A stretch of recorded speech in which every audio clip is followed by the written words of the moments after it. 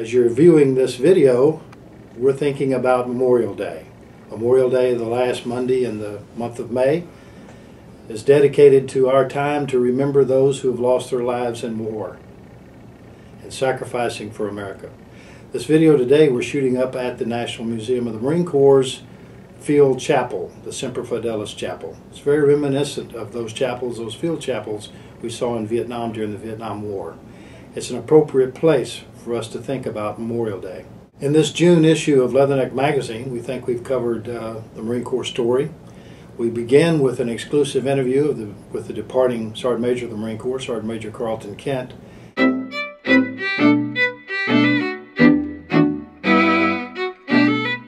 He's been a wartime Sergeant Major, as you all know. He's been a great Sergeant Major. We're going to miss him, but we know that the Commandant has selected a replacement that will help us move forward. We wish Sergeant Major Kent and his wife and his family the very best as they start the next adventure of their life. Adding to that, we have a story about a Marine pilot who was the Commandant's pilot in 1956.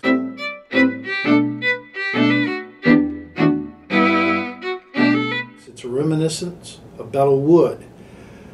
Albert Grasselli, retired Marine Major, was the Commandant's pilot who took General Lemuel Shepard back to Belleau Wood to dedicate a Felix de Weldon Memorial to the Battle of Belleau Wood. It's a good little reminiscence thinking about what's going on in Belleau Wood. June marks the anniversary of the Battle of Belleau Wood. We also have an interesting story about a Marine pilot, quick draw pilot.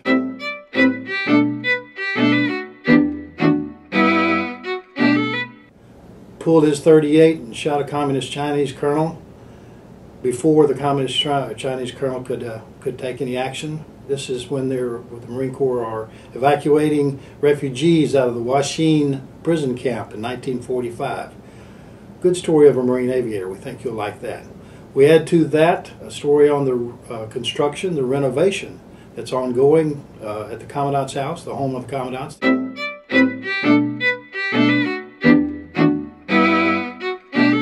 Oldest continuously inhabited public building in Washington, D.C. It's a couple of hundred years old, needs a lot of rework, and it's just had that, a complete facelift.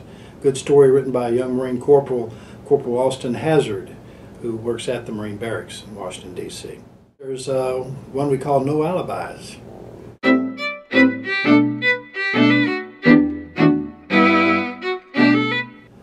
This is a story of a Marine sergeant, lost his leg, lost his eye, didn't quit, and is excelling on the Marine Corps' combat shooting team. No Alibis.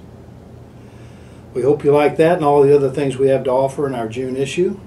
Looking forward to July. It's the 70th anniversary of the Marines going to Iceland.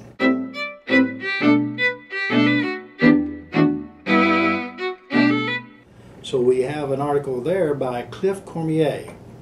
Cliff was actually there in 1941. Interesting thing you'll see in this article is a lot of the young leaders, both NCO and young officers, you'll see later in the Marine Corps, 1965 and 66, as they assume leadership roles in the initial stages of the Vietnam War. Thank you for sticking with us. Let us hear from you. We can be found on our website, www.leatherneckmagazine.com, and also check out our new blogs. We've got a blog site there and several people who are signed up as our bloggers. We think you'll find their comments interesting. Thank you for support. Semper Fidelis.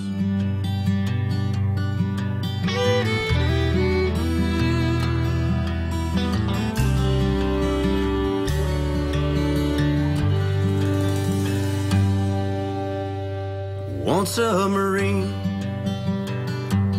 then you are changed. Once a Marine,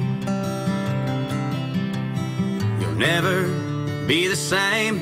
And some may never understand that I did not choose to die with my Marines pinned down.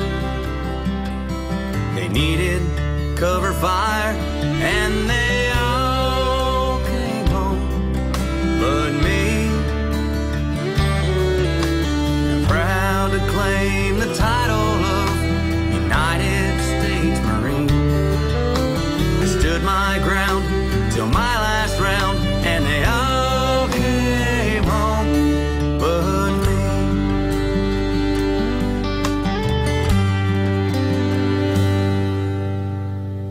submarine.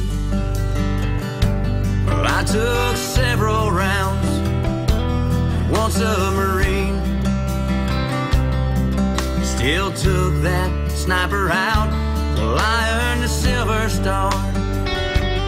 Daddy held it in his hands as they folded up my flag. A bugler played taps and they all came home but me.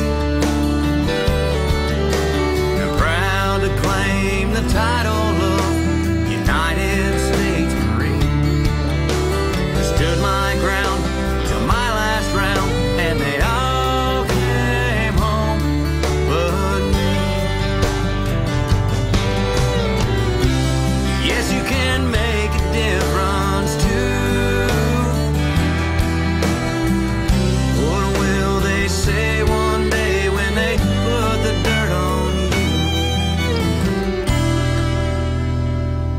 Yes, they all came home but me.